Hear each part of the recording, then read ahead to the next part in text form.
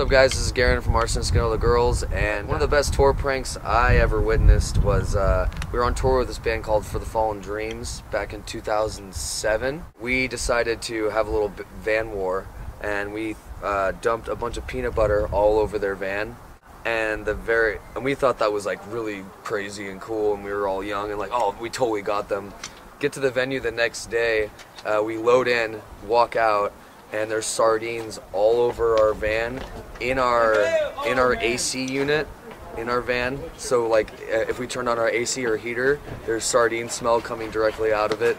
So we learned to really, if you're gonna do a tour prank, you gotta step it up and do it hard first, and not like try to go simple on that, because you're just gonna get screwed by the next band. That was a really good one. Gotta go balls out. Yeah.